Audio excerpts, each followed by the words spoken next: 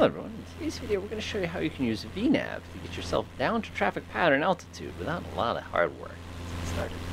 So right now, while we're flying into Danbury, we're sitting over here. Woo, man, is this high for a 172. This is making me nervous.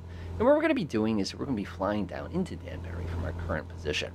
Now what I want to do is know, when am I supposed to actually start my descent so I can get myself down to that traffic pattern altitude? Well, the first challenge we're going to have to figure out is, what is the traffic pattern altitude? Oh, that's one of those little details that sometimes people forget. So what I'm going to do is I'm going to quickly go over here. I'm going to KDXR, go away, KDXR, traffic elevation. I'll go ahead and type that in real fast. Bring that sucker up. Elevation is, let's see, 456.7 feet. So that's going to be a 1,500 foot altitude. Now, what I'm going to do is I'm going to come over to this page real quick. I'm going to go ahead and swing to my next page. And of course, we have all of our critical information as far as our flight. We can come here and make our adjustments. So I'm going to press this little button real quickly here, and I'm going to select my destination. You'll notice it's got a little box here for feet. So what I'm going to do is move over here, and I'm going to select the traffic pattern altitude for this particular airport. So what I'm going to do is I'm going to be doing an altitude of 1,500 feet here. So it's 1500, and that's going to be my traffic pattern altitude. So now I'm just going to press enter, enter, and you can see it's going to give me a flight path angle. I can do 3 degrees, I can do 10 degrees, pretty much any angle I want. It really does not matter. If I really want to blow some eardrums, though, of course, you know me, I'm going to go ahead and press it to 5 degrees. And what it'll actually do is it'll estimate how long it will take to actually get to that particular point. Now, one of the cool things you can do normally in the regular one is you can go over here and actually set the vertical speed target. You can't do that today. So I'm perfectly happy with that. That works really, really well for me. What you're also going to notice is you're going to have this little option that says VNAV Direct. And you're also going to notice over here that we have a pre-selected altitude of actually 0. So what I'm going to do is I'm actually going to come down here, and this is going to be the desired VNAV altitude, and this is going to be our actual altitude. Keep in mind, whenever you're working with VNAV, you have to keep this number smaller than this number, otherwise it will not cross that point. Just kind of one of those little idiot checks to make sure you didn't accidentally. So I'm going to come down here and press the VNAV Direct button, and I'm going to swing up top. I'm actually going to select VNAV itself. Now you're going to get this little light on here that's going to say VPath. Now the reason that particular item is going to say VPath is on account of on account of the fact that our aircraft is now armed to now travel a VNAV path. If this is not lit, that means you have not selected it correctly, or more likely, this VNAV target has not been properly set as well. Now with that set, if you actually come back over here and look on the chart, you're going to see you have a brand new option here that's actually going to say TOD, referring to top of descent.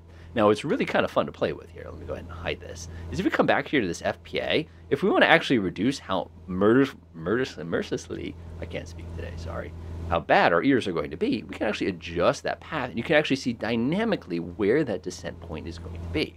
Let's say we want to use a 4-degree path, for example. I'm just going to press enter. Perfectly fine with that. I've already hit VNAV Direct. It already knows we're going down to 1,500 feet, so we're pretty much ready to rock here. So what I'll do now is I'll go ahead and dun-da-da-bum-ba-ba-da. You know, of course, traveling by map is how they call it. I wish I could do this in a real plane. Man, that would save some really, really tedious flying. Just making little sound effects to kind of make it more interesting for us. There we go. Now, what you'll notice now is this little tiny caret has suddenly appeared on our screen and is starting to make its way down so that it goes ahead and crosses this point. When it hits this point right here, that's going to tell the computer, the automatic pilot, to begin its descent down to our desired altitude of 1,500 feet, which is what we selected for the actual traffic pattern altitude. Now, looking over here, do you see how this V path is just illuminated? That's simply giving us a heads up that it has begun its descent downwards. Now, the cool thing here is it's going to be descending at a 4-degree flight path angle. That's what it's referring to. And now what you have to kind of play the game here is that the speed is going to determine this vertical speed. So if I pull my throttle back, let's say I drop it quite a bit, we'll come right to the bottom. We'll do about, let's say, 2,300 RPM-ish. And again, it's a 172, so it's fairly forgiving. You're going to notice that this number is going to slowly change as, of course, we're not blowing our eardrums. 850 feet is pretty extreme. Now, because we've got this descent started, and now we've already crossed that particular point, and we're descending at this 4 degrees, we know it's going to take about 6 minutes to get down to our actual traffic pattern altitude. 6 minutes later, just about.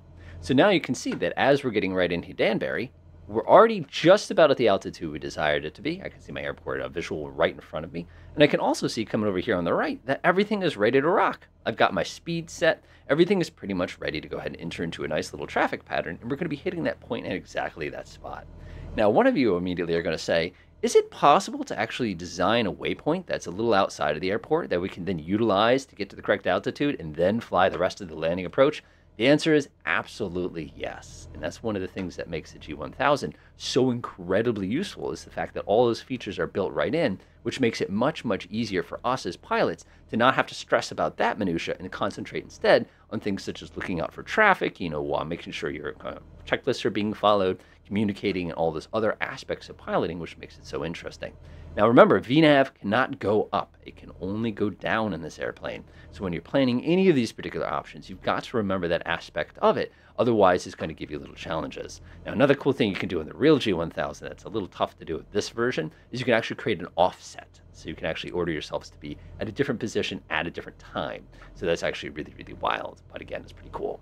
So as always, and like I said, a pretty solid use of that tool, and you can use it to cross waypoints at specific points. But getting that traffic pattern altitude right as you arrive is just so satisfying. Enjoy.